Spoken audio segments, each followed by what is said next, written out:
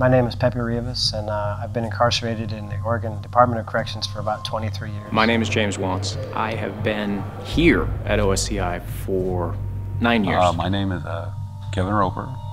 I am starting the 24th year of a life sentence. I came here when I was 18. I came to prison when I was about 17 years old. I don't believe any of us on the outside understand what it's like to commit a crime and then live with it.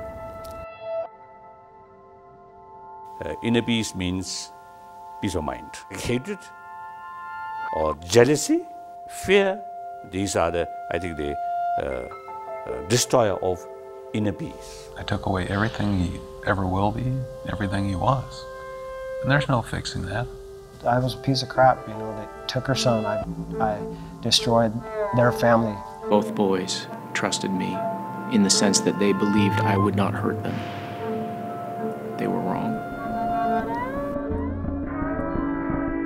When your mind occupied or influenced by strong anger, then that moment you never get real deep happiness or satisfaction. The part that confuses me more than anything is these guys that I know in this meditation class are so much more aware, so much more loving and caring than most of the people I meet on the street. Because to be someone who is connected to other people is to be someone that doesn't use them.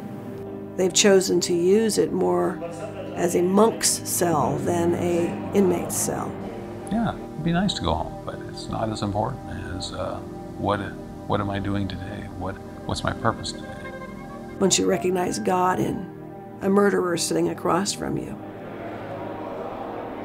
ideas of separation begin to dissolve. Transformation of mind takes time, months, years, and constant effort. Once people realize that this place could become a house of healing, they are no longer in prison.